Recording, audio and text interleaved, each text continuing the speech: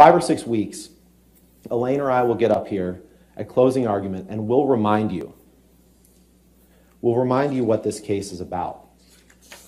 We'll remind you that this case is about one piece of paper. Amber's words in this article that wasn't about Depp.